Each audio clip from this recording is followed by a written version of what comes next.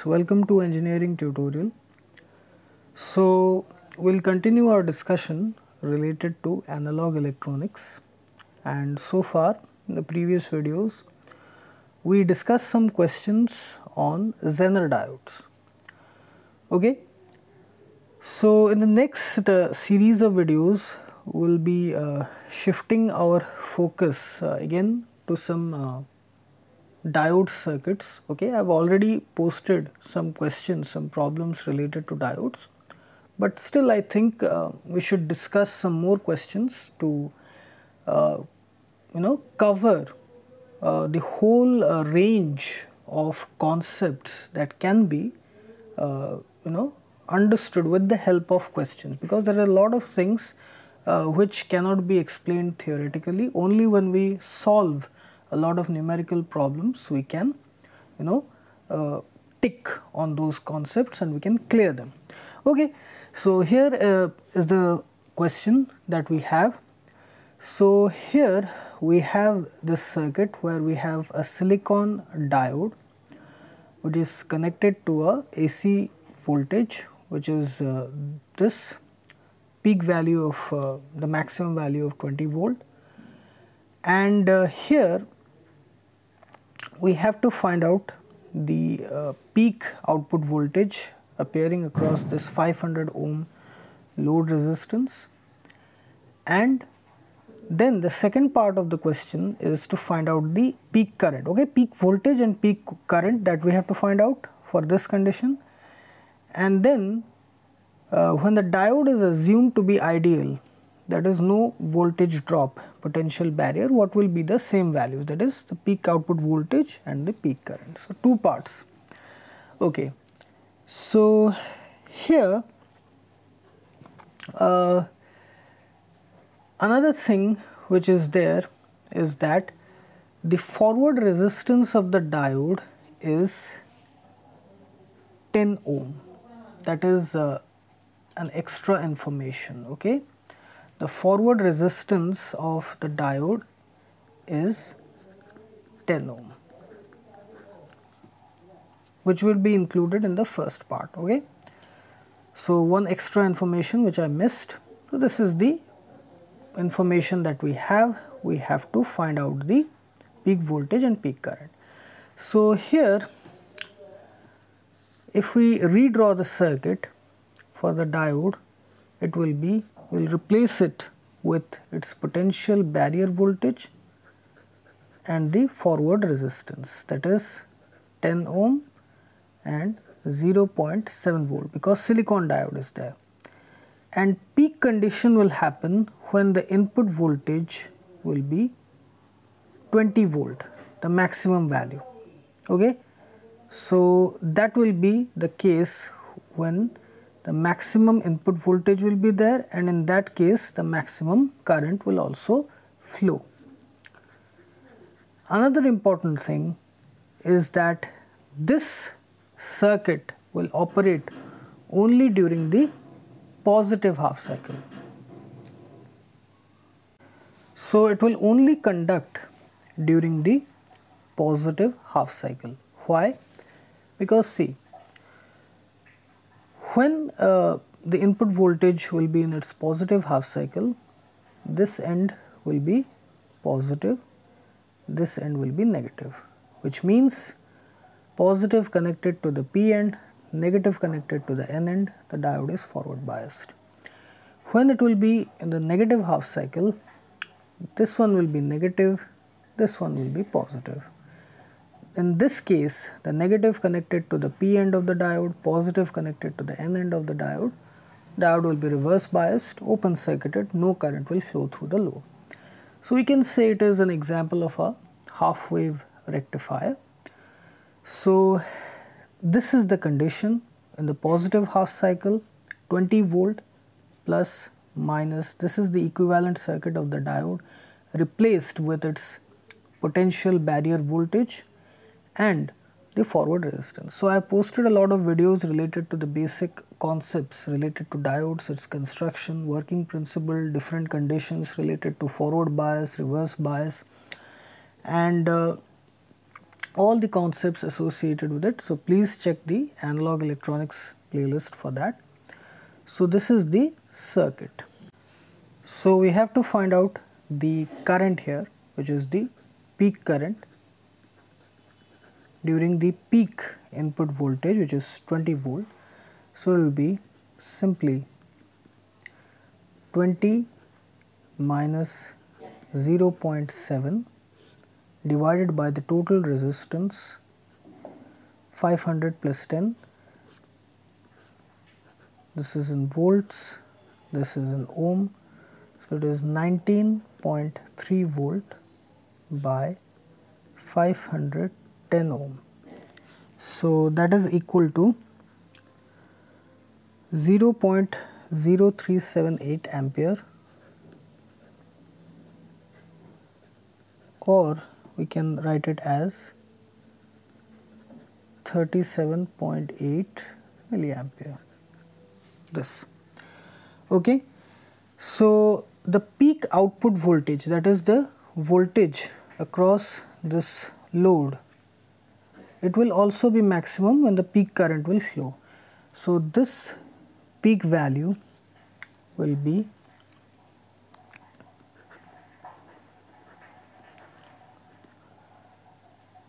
0.0378 into 500 ohm.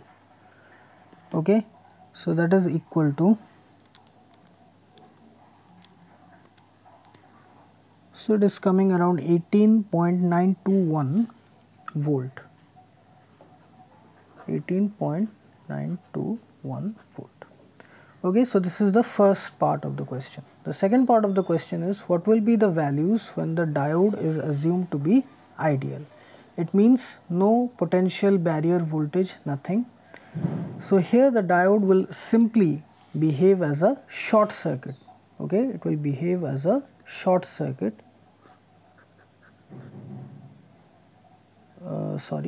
This is not.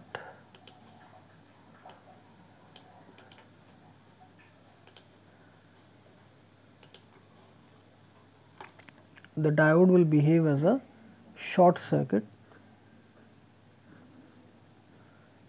because that is the ideal condition.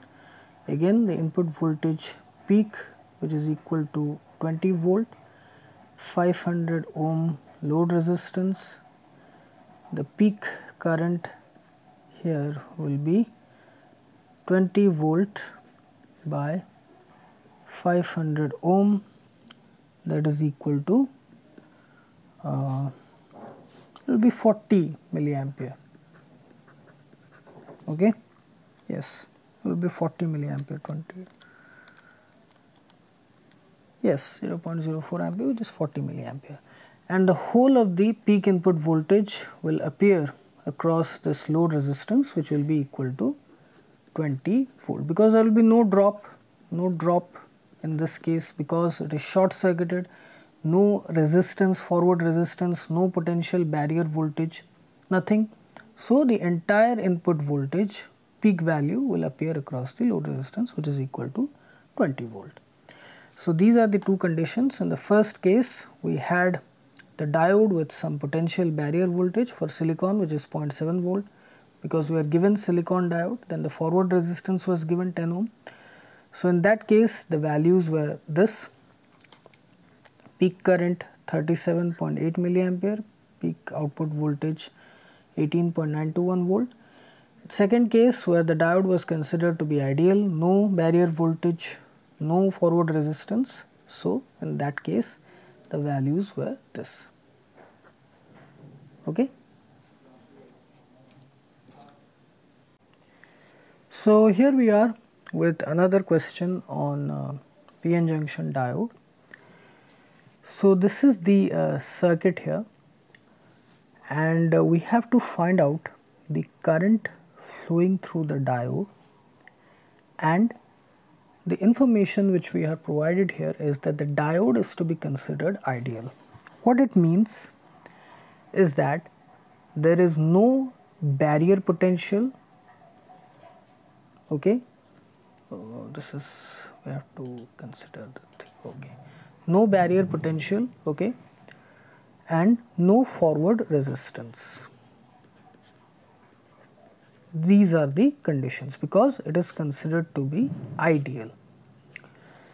Normally we have silicon 0.7 volt barrier potential, and if it is germanium it is 0.3 volt, but here none of that is there, no forward resistance also. So here we have to find out this current flowing through the diode. So let us use Thevenin equivalent circuit approach. We will find out the equivalent Thevenin circuit across the diode. So we will remove the diode, okay, this and this. We will find out the Thevenin circuit across these two terminals, okay, 10 volt, 50 ohm, 5 ohm.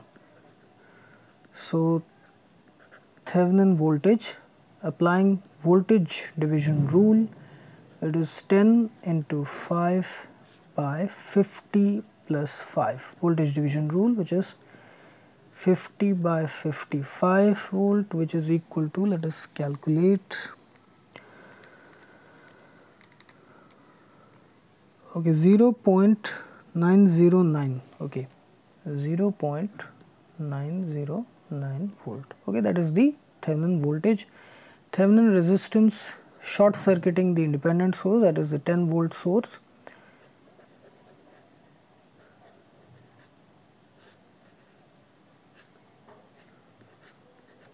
Okay, 50 ohm and 5 ohm, that is RTH.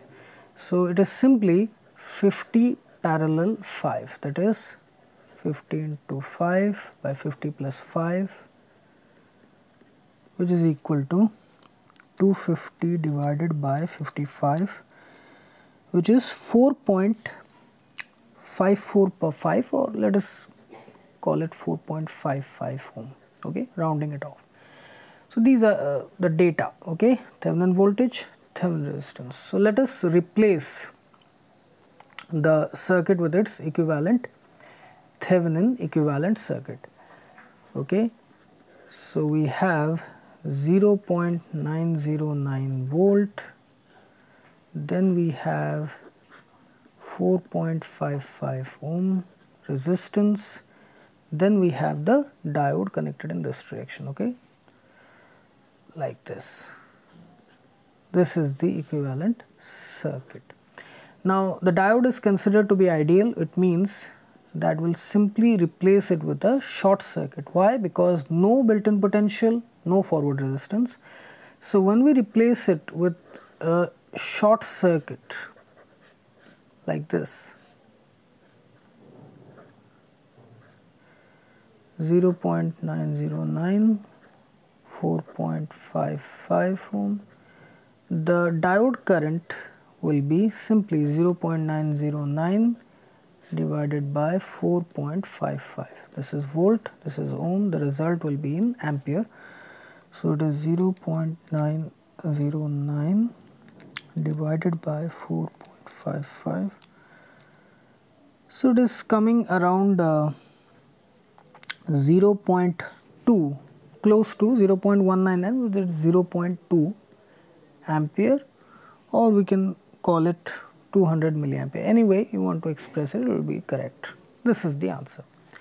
Now let me tell you something interesting, okay. Here, just to make you understand, we did the Thevenin equivalent circuit thing. You could have solved it using Norton equivalent circuit also. Let me tell you another way. Here the diode is, it is said that the diode is ideal. So if we directly replace it with short circuit, what will happen? See, 10 volt, 50 ohm, 5 ohm, and then we have this diode, this. We have to find this current. It is ideal, so we'll replace it with short circuit. So when we replace it with short circuit,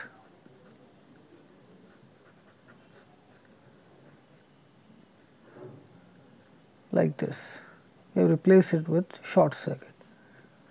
Now here we know from the basic principle of circuit analysis that current always takes the minimum resistance path, zero resistance path. So here no current will flow through this 5 ohm resistor, okay, and the entire current will flow through this short circuited path. So the equivalent circuit will be something like this. The whole 5 ohm resistor will become, it will have no value at all, like this, 10 volt, 50 ohm, just because we have a short circuited path, shorted path. So in this case we can directly find out the diode current, which is 10 volt by 50 ohm, okay, 10 volt divided by 50 ohm, which is 1 by 5, 0.2 ampere, same 200 milliampere. So this is also another interesting concept which you can use, okay. So you can go with the normal circuit analysis approach, or you can use some basic concepts, you know, to minimize the calculation number of steps, and you can get the result quickly, okay. So this is the solution.